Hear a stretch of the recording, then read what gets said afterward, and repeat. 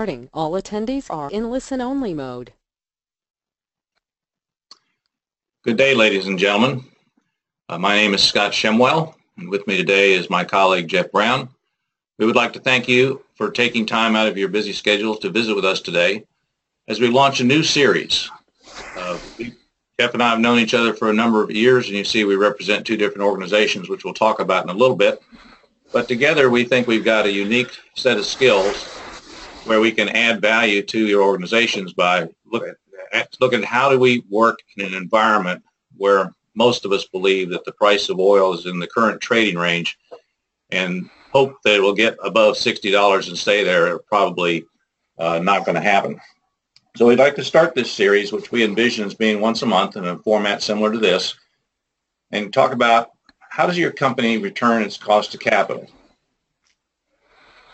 So as we go through today, we'll talk a little bit about the two of us and our organizations, look at the major challenges just as a stake in the ground. I think most of us know what those are. And just discuss how do we get a return on cost of capital. And I think Jeff will show you that in many cases, organizations do not. We'll round that up with a little discussion about operational excellence and how you can free up your capital and provide you with some tools at the end that will enable your success. So as you see, Jeff's CV here, he's got 30 years of experience in executive leadership and consulting, gas power plants and pipelines, and is author of The Shale Gas Revolutions, A Lawyer's Guide. He's an economist and financial analyst. Jeff, I guess, would you like to add anything? No, that's fine, Scott. I think that's that sums it up pretty well. Okay, great. And just briefly about myself, and we're going to make these slides and a video available to you, so we won't get into this in any detail, but as with Jeff, I've been over 30 years in the experience. I'm actually in the Houston metropolitan area, and I've worked with companies such as Halliburton and Oracle and have a process background, and there's plenty of information there about how you can get a hold of me and follow my various escapades if you see fit. So let's talk today about the major critical issues. We've seen a significant decline in the price of crude from the last half of 2014 and has remained down. There has been a lot of discussion, particularly a year ago, where I saw hope that a strategy for the increase in the price of oil and gas would happen. We've seen large reductions in force, equipment stacks, et cetera, the standard things that we see whenever there's a severe financial crisis in oil and gas. I want to skip to the third button. We've done a lot of work around safety and the culture of safety around all the 4,500 companies that participate in the upstream sector. And I have talked with regulators from BSEE in particular, Bureau of Safety and Environmental Enforcement, and there's no relief from the regulators. They've been very clear that just because the price of oil is low does not give us relief on how we have to run our business in a safe and environmentally responsible manner. So it leads me back to the second bullet. Operational excellence is a focus. Now, it's a current buzzword, and you probably like a lot of buzzwords. It's got a lot of different definitions. We'll talk about one that we like. But there's a lot of pressure on management and technical staff. Moreover, the recent layoffs, there's been a significant loss in industry knowledge. I actually attended a session yesterday where one of the presenters talked about showed a graph of the significant loss and the fact that the senior people are not coming back and the junior people may not have the experience necessary. And then finally, and Jeff will get into this in more detail, there's been significant movement in the capital markets, a lot of restructuring, bankruptcies. My opinion is we're starting to see the back half of that, but still the capital markets have reacted quite severely to the issues that this industry has had.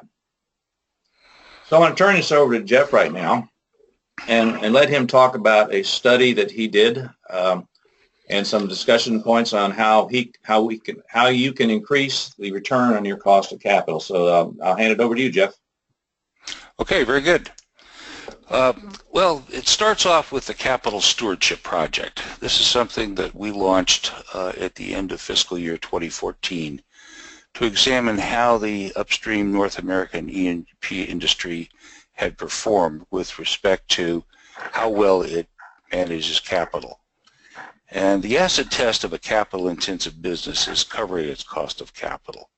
Either it earns enough to compensate investors and lenders for risking their money, or it doesn't. So investors are asking, is capital allocated in support of core competencies? Have allocations expanded the company's enterprise value? Is cash management appropriate for the business? That is to say, are dividends and reinvestment in line with growth opportunities and investor expectations? Is the capital structure correct for a capital-intensive cyclical business such as oil and gas exploration and production? Is the capital deployed efficiently? Have cost overruns occurred? Are operating expenses competitive? And have there been costly operational mistakes such as the Macondo disaster in the Gulf of Mexico? So there are 3 steps to capital stewardship. One is allocation. It's the most important process in generating assets with a positive net present value. That is, to develop and allocate capital to the most prospective investment opportunities. The second is deploying that capital efficiently. And it's a close second, but it's just as critical. And third is the field or release operations. It's just as important as the others, and is where realizing net present value actually occurs.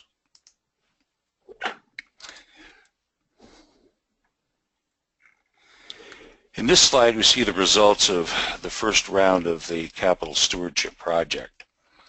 We took information from Morningstar, an institutional grade investment database, and we compared the top companies in the North American upstream on the basis of their return on invested capital compared to their weighted average cost of capital.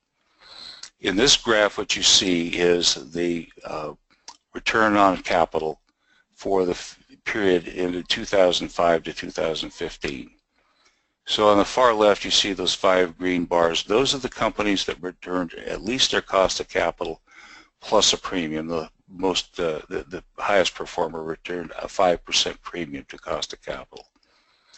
The next group in blue are the contenders, and they return something close, certainly no less than 5% loss. And then you have the vulnerable and the struggling and the troubled. So it's pretty clear that as of end of fiscal year 15, the North American upstream industry was doing a pretty miserable job of earning its cost of capital. But you could say, well, that's due to prices. And yes, indeed, prices had an impact. But let's take a look at the end of fiscal year 14 in this graph. Same measures, but you can see that there were significantly larger number of companies that earned a premium to their cost of capital. Approximately 16 of them did. Another 32 were in that contenders range. But again, the industry as a whole didn't do very well. And this is during the boom time. This is where we had the perfect storm of rising oil and gas prices. The shale revolution, reserve additions were going through the roof. And yet, in the North American upstream, companies were not performing as they should have. So what does this imply? Well, taking a look at this slide, the premium to fair value for these same companies. Basically what this is comparing the market value of the publicly traded companies to their fair value. That is the net present value of their reserves plus leasehold positions and other ancillary assets.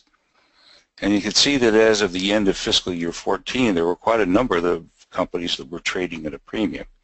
Basically what this means is that the capital markets valued those companies as going concerns, as enterprises, more than just a collection of assets. They recognized the technical and leadership talent within those companies and said that that is worth paying a premium for. On the other hand, a little less than half sold at a big discount. Those are the companies that are vulnerable. Those are the ones that are ripe for a takeover, probably the better candidates for bankruptcy. And in any event, they're not likely to survive over the long term. Now, when we look at the end of fiscal year 15, the picture is different, certainly. The premia are certainly a lot smaller than they were at the end of fiscal year 14. But again, it's about the same number of companies that are recognized by the capital markets as having a value, an enterprise value, a going concern value that exceeds the net present value of their assets. So how do they get there? Well, we've done a number of studies on, case studies on those top performing companies. And the things that we have found is there are three elements that give rise to a successful capital stewardship. First and foremost is people. Now, at this stage of the game, the industry is probably left with the majority of the people left in the industry are the real top performers.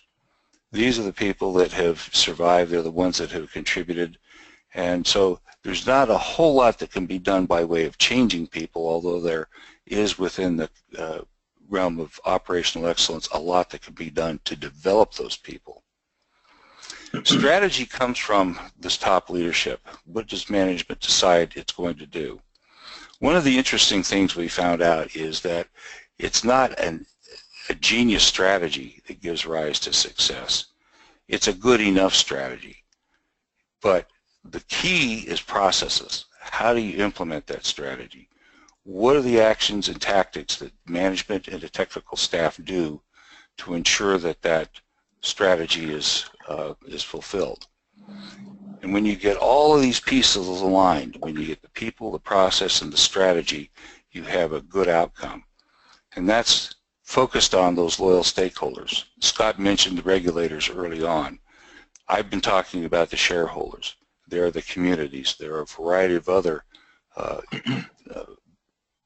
constituencies that have a stake in seeing that the oil and gas industry does its job well and does it profitably. So this is really the excellence, the essence of operational excellence. So Scott, anything you wanted to add at this point? No, I think it's a good overview. I think it's one of the interesting things, Jeff, is that even when we were in the boom times and the concept of quote unquote printing money was alive and well in the oil and gas, there was still a significant number of companies that couldn't cross that hurdle. Do you have any idea why that might be? Well, I would venture to say that it was really because they didn't have the good processes working for them.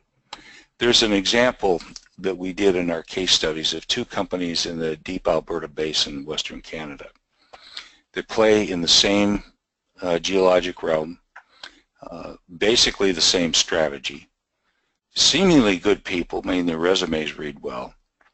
But what is really striking is that one of those companies is at the very top of the stars and another one is at the very bottom of the troubled companies.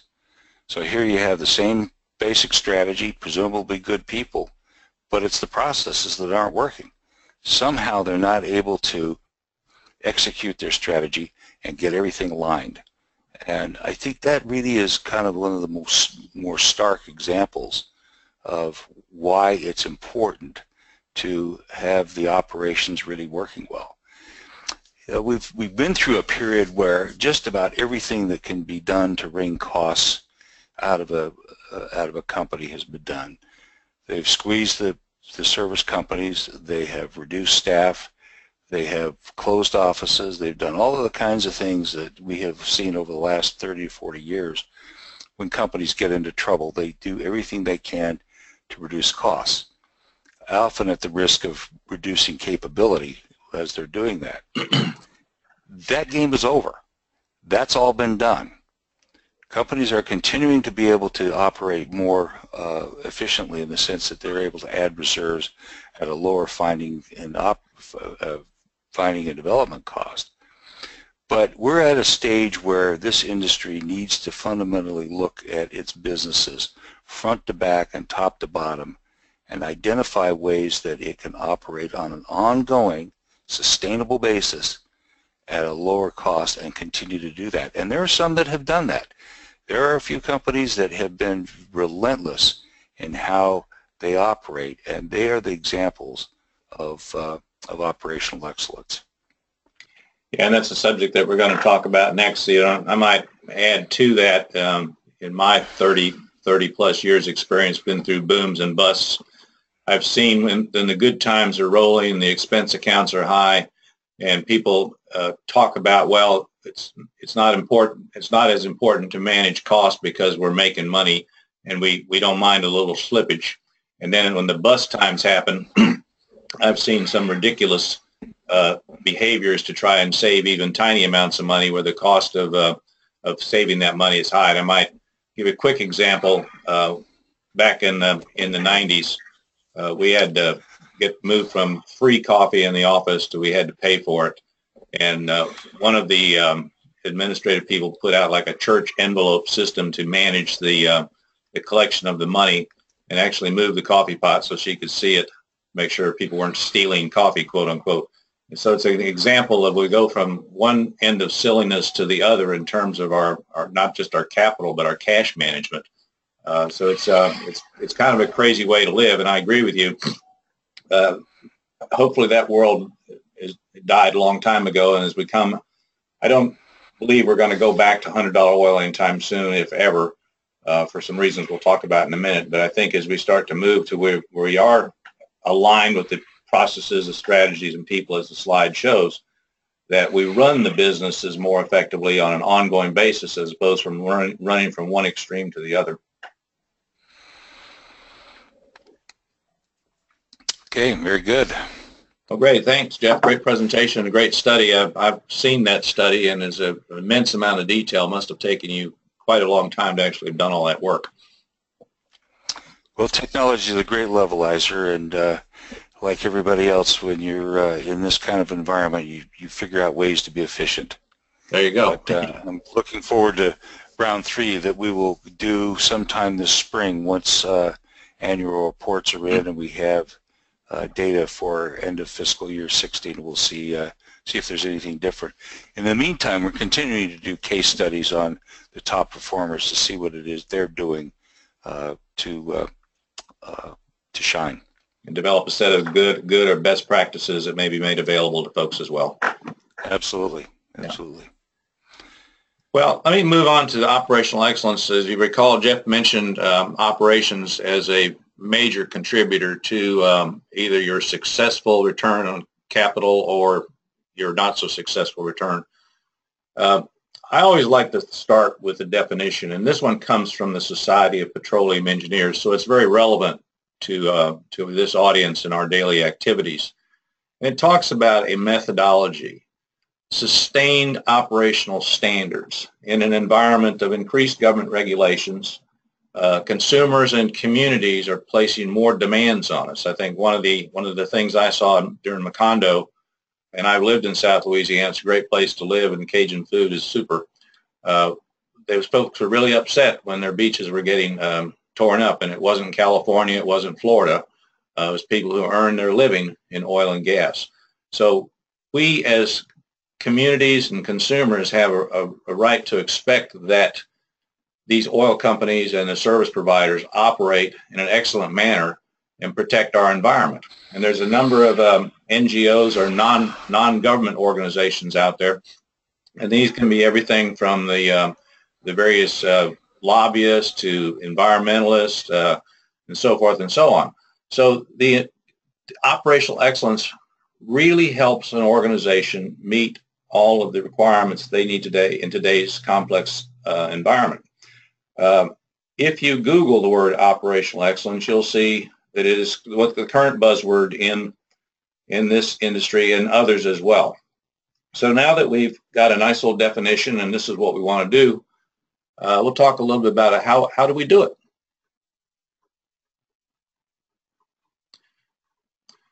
So there are 6 criteria to obtain and sustain operational excellence, and you see this comes from Bain and Company. If any of you are interested, you can email me and I can make this study available to you. It is out on a website. So let's just briefly go through. You've got to be a top performing company. Now, when you talk about asset performance, if you're an operator, we're certainly talking about the reserves. If you're marine contractor or a drilling company, we're talking about your drilling rigs or your boats or your vessels, your trucks, etc. So you've got to get the best return on your assets that is available in the top 25%. Now, easy to say, hard to do. We know that. Immaculate reputation. We all know companies who are the gold standard for work in their field, who we trust with our lives, literally, in some cases. We also know those companies that don't have an immaculate reputation, who we wouldn't give them $1 if our life depended on it. And the company named Enron comes to mind as somebody who fits in that category. In terms of distinctive capabilities, what do we as an organization bring to the market that makes us unique, that is our differentiator, that makes us best of breed that no one else can do? That can be intellectual property, human capital, capital from the capital markets, any number of things, technologies, et cetera, that makes us different, enables us to differentiate ourselves from our companies. I would say, okay, if I'm an oil and gas producer, mid-sized company, how am I different than perhaps the guy next door to me in Houston, Texas, that does the same thing and operating in the same play? You've got to have unique capabilities that differentiate you from that organization. A high-performance culture. The term high-reliability organization has recently come into vogue in the upstream industry. It has been around for a while. And the high reliability, and we'll probably put together a session on that in the future, the high reliability organization really focuses on the fact that life in the field is complex. You cannot simplify it. You've got to deal with it. Failure is possible, so you've got to plan for failure and have immediate ways to be resilient around it. One case that I've used in other presentations was the Ebola scare in Dallas a couple of years ago. If you recall, there was a couple of cases that came in from Africa. Then there was a few medical people that got it. It looked like it might spread around. And there was a lot of concern and there was a lot of discussion that the health community, and that would include the government agencies as well as the hospitals, weren't performing very well. Well, in fact, they were very resilient, in my opinion, because it didn't spread very much and it did not become a major health issue. So that's an example of when things go bump in the night, how resilient are you, how fast can you respond, and how well can you perform as a culture of not just perhaps the company, but your ecosystem, which would be your suppliers and even your customers. World-class health, safety, and environmental capability. Goes without saying these days, and I just mentioned it, that we really have to operate in a manner that is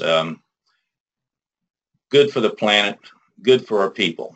We don't want our sons and daughters to go to work, go out on an oil rig and not come home.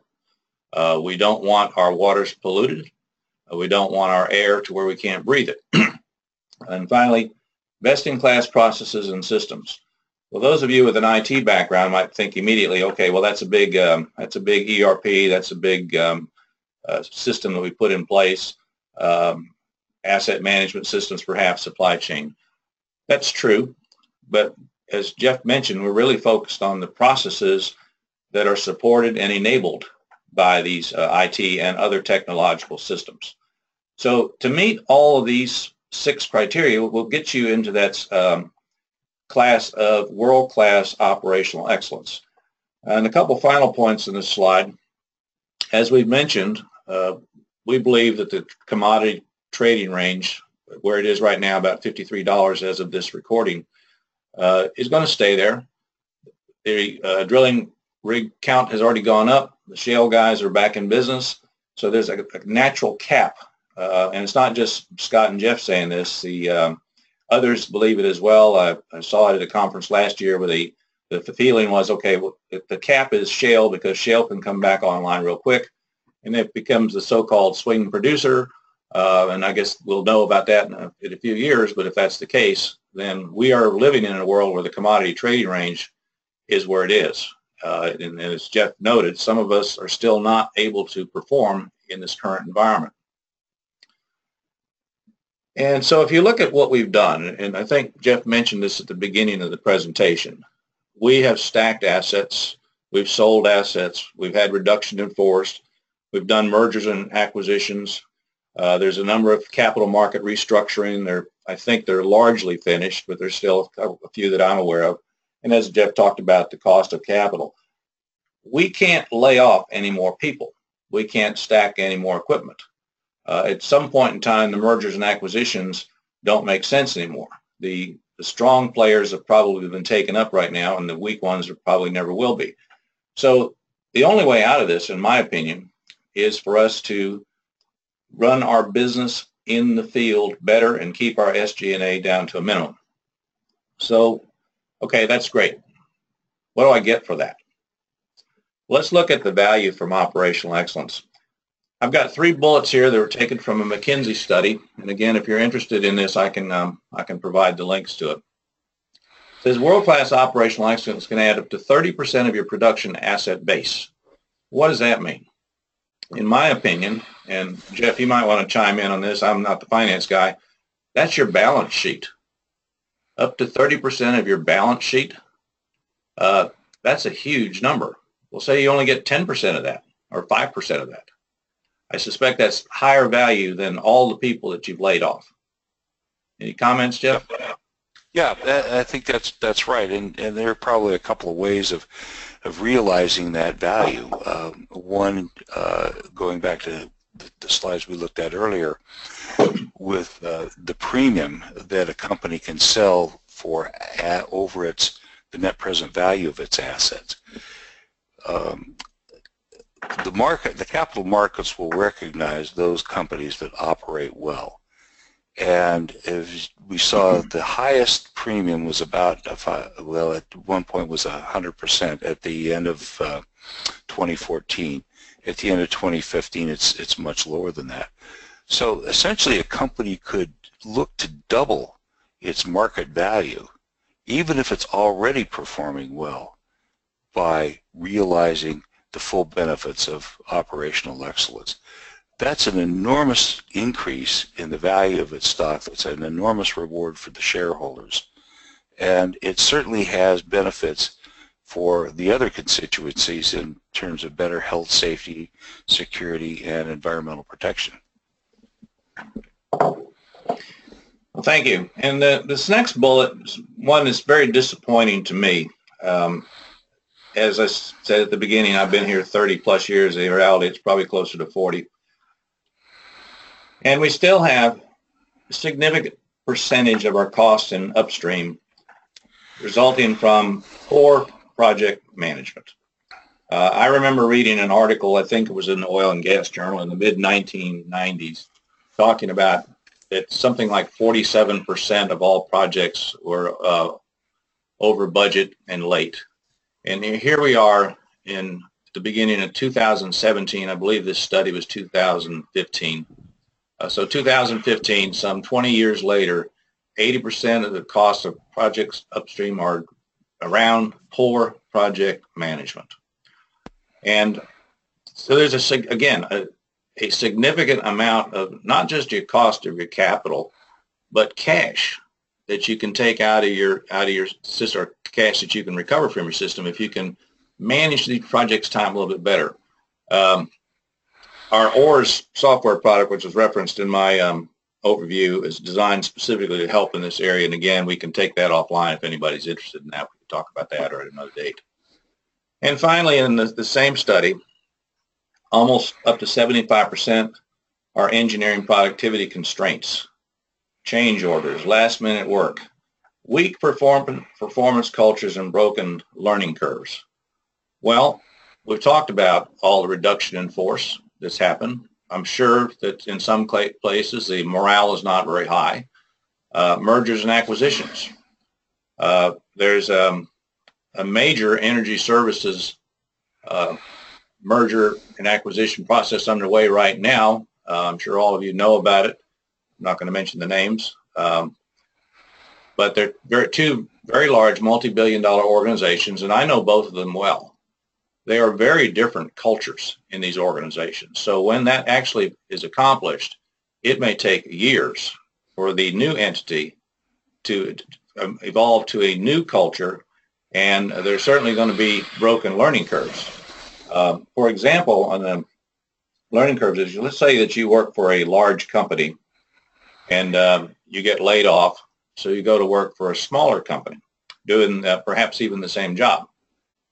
The culture and the learning curves and the differences between those two companies will make that individual less productive for some period of time. So how we manage these issues are really important. But as you can see, as we mentioned, we're not talking about small incremental changes in the value proposition. We're talking about significant changes in order of magnitude of what the value of your organization can be by operating your business at a world-class level, which means meeting all 6 of the criteria that we just mentioned. And of course, it's hard to do, but it's not impossible. And there are lots of tools that are outside the time frame that we have today that we can talk offline about to help you realize these value propositions. And I guess before I leave this slide, Jeff, do you have any further comments on this?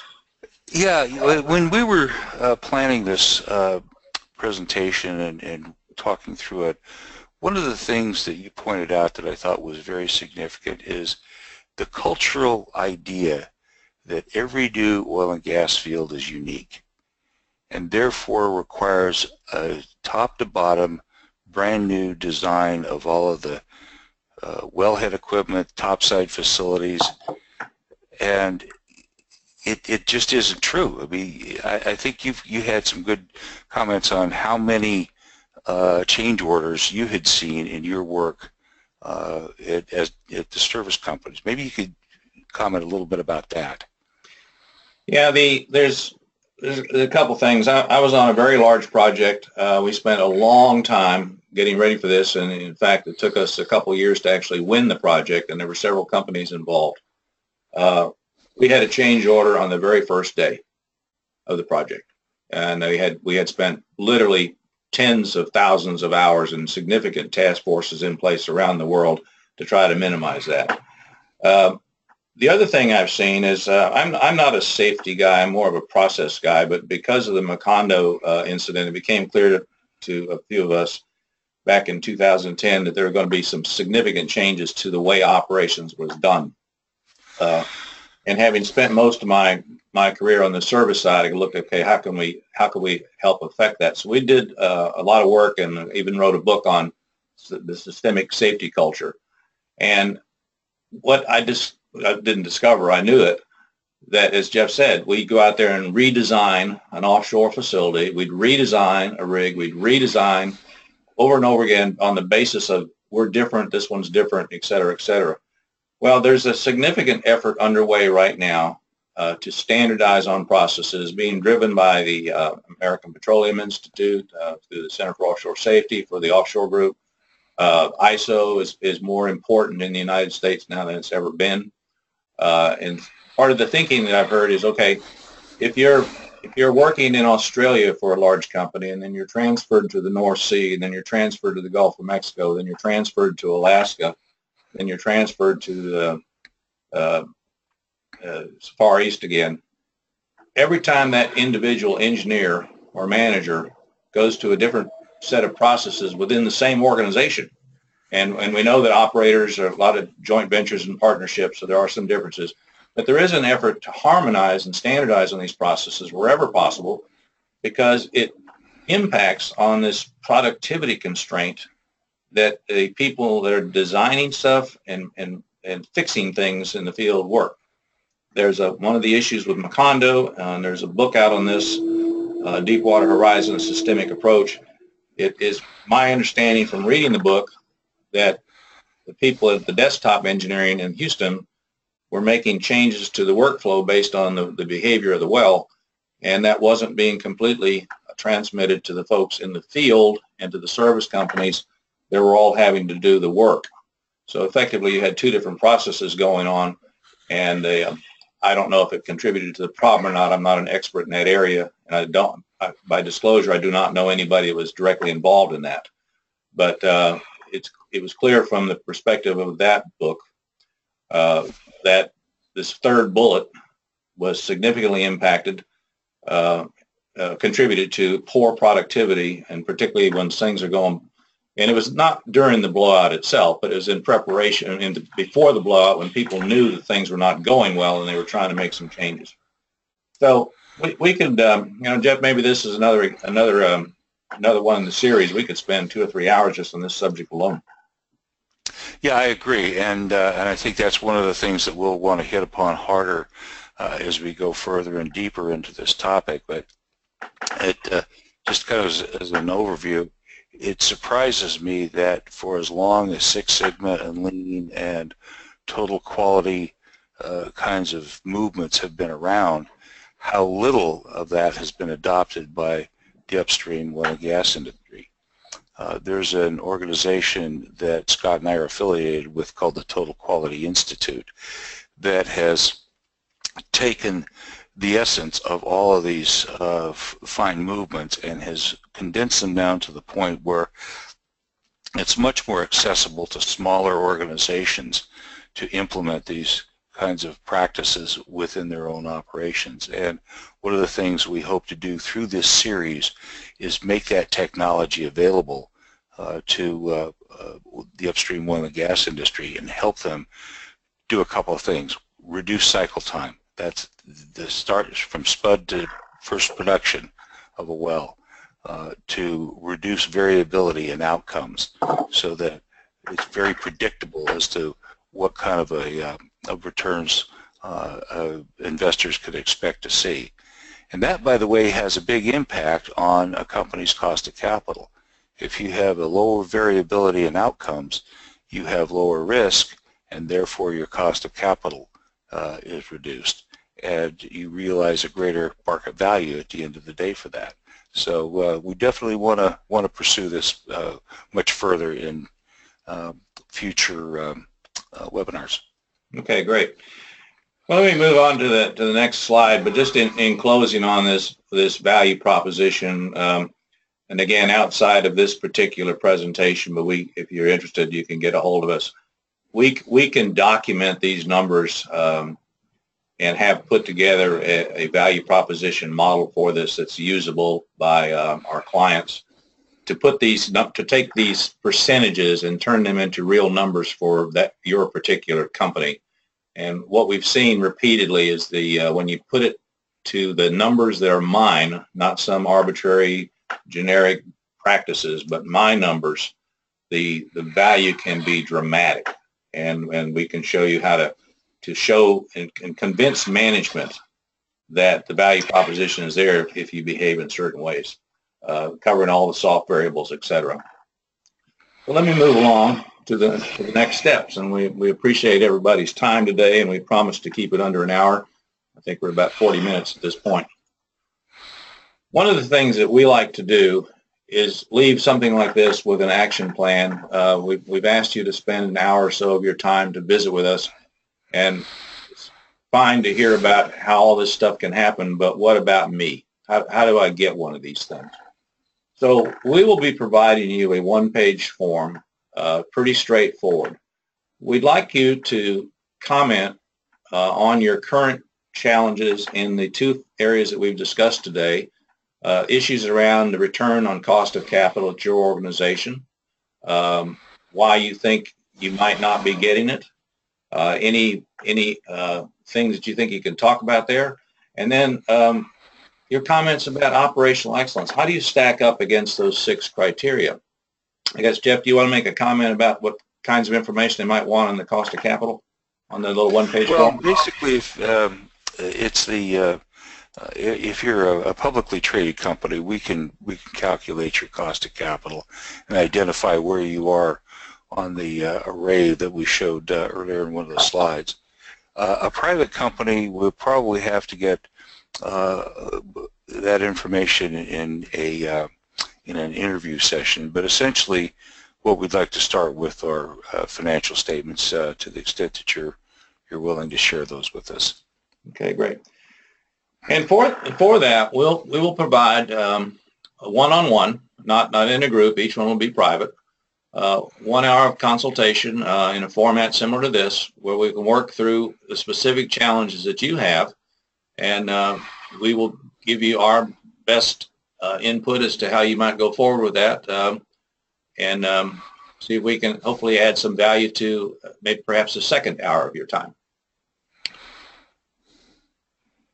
So today we looked at the major challenges that the industry has, the belief that the price point for the trading range is where it is not going to get significantly higher, and we've got to do business in that environment.